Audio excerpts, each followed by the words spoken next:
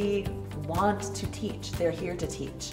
And if you offer them the opportunity to improve their courses and make that learning experience better for their students, they'll be excited by it. POCR stands for Peer Online Course Review.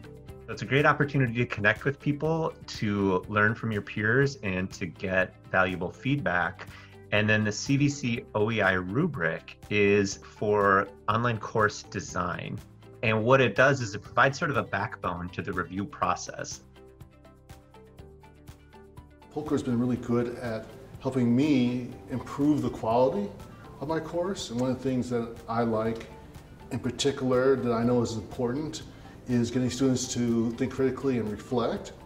And I actually got some really great advice about how to do that better from this process. That's what's different about POCR from a class that you take about online, pedagogy or online class development, is that POCR is hands-on. Here's the outcomes of the class, and here's what the student produces at the end. And now how do we make sure that, all the little steps in between are helping them get there? I have been teaching for a number of years, and I have a certain way of teaching. And the peer review process helps me to get inputs from my colleagues and to see what other people are able to use in the online space. I was really surprised at how amazing it was to work across disciplines, because it ends up being a cohort of faculty. I thought I would be in isolation, and I wasn't. I was part of a learning team. The students that we have also come from various majors, and so they have different perspectives, they have different backgrounds, and I wanted to make sure that everyone understood what they were reading in my class.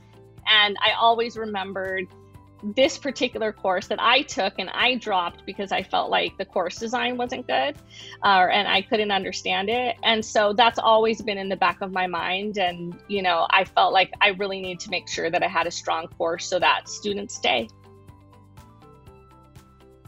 I welcome the feedback. I think having been coached as an athlete and also just as a person that I yearned for feedback in the sense of I wanted to know what I could do better. The big picture is the OEI and the rubric, but at the end of the day, how can I take this down to my course level and then further down to my students, and how can they be more successful? If you're interested in growing as an online teacher, I would encourage you to be a part of the process, because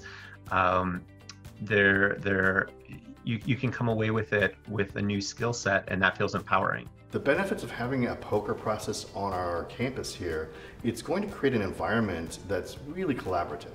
I think that, as instructors, we tend to be focused on our classes and our curriculum within the area that we teach. And so this process is going to help expand our view and give us inputs from everywhere. And that gives us a better focus on how to teach in a holistic perspective, and gives us the ability to draw from the whole campus to get the best of the people that we work with.